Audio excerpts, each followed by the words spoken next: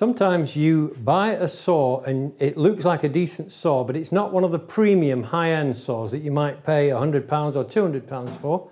It may be just a saw that you found in a local hardware shop. What do you do with it? When you get it, usually you offer it to the wood to see how good it is. Let me show you what I mean. If I take a saw stroke or two with this, let's count the strokes.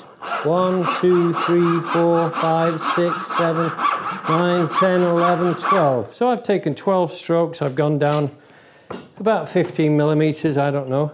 It's made a decent cut, but it doesn't seem very progressive. So what do you do? This is what I would do with a saw like that. Just simply put it in the chocks, tighten it in the vise, and watch this and see the difference. Now, I think saws should go out in a condition the way this one will end up, but watch this and see what you think. So I'm going to drop my file into each gullet and take one stroke, that's all. Feel for the angle that it's already existing in, so the stroke of the depth of the gullet, you're going right into the bottom, watch.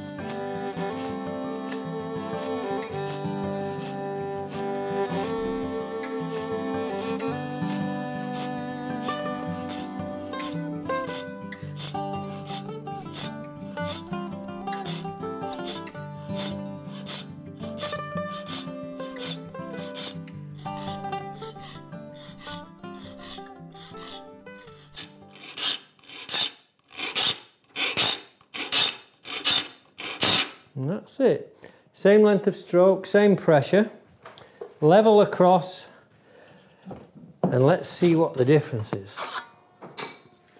So without doing anything else, 1, 2, 3, 4, 5, 6. I can't even go the number of strokes that I went before, but look what I did. I've gone twice as far with half the energy, and it works perfectly.